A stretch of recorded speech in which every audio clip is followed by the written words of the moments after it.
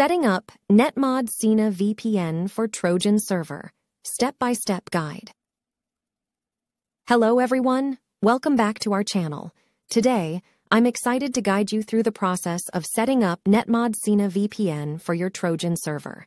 If you're new here and haven't created a Trojan server yet, make sure to check out our previous video.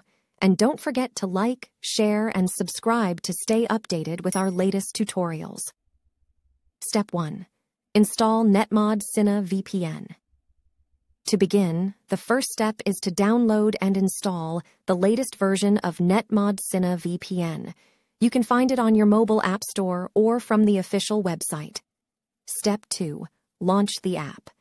Once you have it installed, go ahead and launch the app. You'll find yourself on the home screen of the application. Step 3. Accessing menus. To access the app's menus, click on the hamburger icon located in the top left corner. Step 4. Enabling Extra Mode. Now, in the app's settings, look for the Extra Mode setting and enable it by clicking on the radio button. This action will reveal a new interface.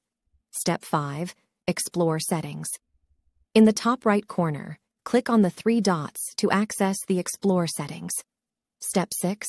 Importing Trojan server.